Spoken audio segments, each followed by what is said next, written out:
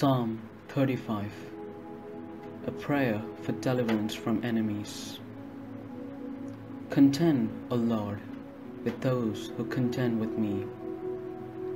Fight against those who fight against me. Take hold of shield and buckler, and rise up to help me. Draw the spear and javelin against my pursuers. Say to my soul, I am your salvation. Let them be put to shame and dishonor who seek after my life. Let them be turned back and confounded who devise evil against me. Let them be like chaff before the wind, with the angel of the Lord driving them on.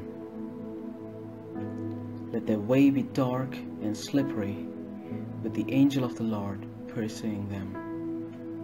For without cause they hid their net for me, without cause they dug a pit for my life. Let ruin come on them unawares, and let the net that they hid ensnare them. Let them fall in it to their ruin. Then my soul shall rejoice in the Lord, exulting in his deliverance. All my bones shall say, O Lord, who is like you? You deliver the weak from those too strong for them, the weak and needy from those who despoil them. Malicious witnesses rise up. They ask me about things I do not know. They repay me evil for good. My soul is forlorn. But as for me, when they were sick, I was sackcloth.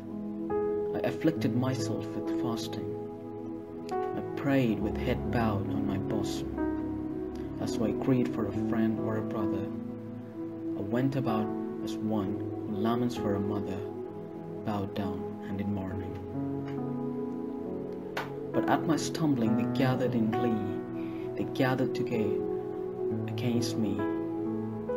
Ruffians whom I did not know tore at me without ceasing.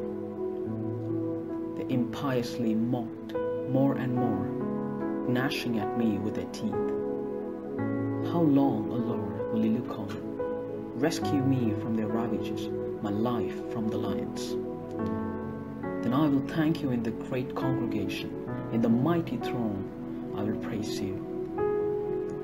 Do not let my treacherous enemies rejoice over me, or those who hate me without cause wink the eye. For they do not speak peace, but they conceive deceitful words against those who are quiet in the land. They open wide their mouths against me.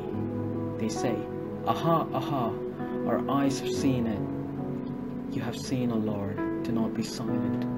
O Lord, do not be far from me. Wake up, bestir yourself for my defense, for my cause, my God and my Lord. Vindicate me, O Lord, my God, according to your righteousness, and do not let them rejoice over me. Do not let them say to themselves, Aha, we have a heart's desire.